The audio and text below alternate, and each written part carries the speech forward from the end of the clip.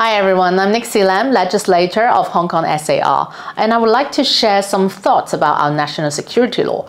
There has been quite some criticism coming from the Western politicians, especially the Five Eyes Alliance's country, who seem to enjoy the finger-pointing game a little bit too much.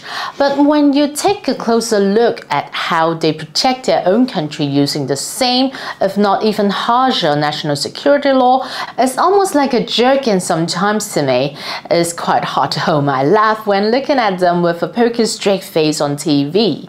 The self-proclaimed the beacon of democracy, USA for instance, are covering everything from intelligence gathering, counter-espionage, counter-terrorism, and even communication protocols to investment reviews for their national security law. And most importantly, it's basically common sense these days to have countries enacting or updating their own national security law to ensure things are catching up.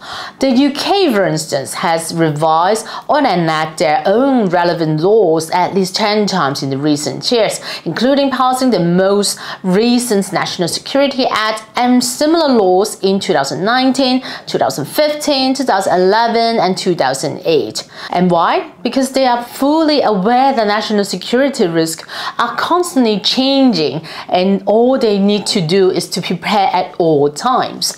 Ironically, it has been nearly 27 years and Hong Kong has only one national security law, and which, by the way, it's only a baby version, which only covers secession, subversion, terrorism, and collusion. We all have seen the dark days of Hong Kong, where those self-claimed freedom fighters tarnishing our cities with violence, and there's no doubt the national security risks are more comprehensive than ever before. We urgently need to have a set of legislation to protect the livelihood of the many people who choose Hong Kong as home.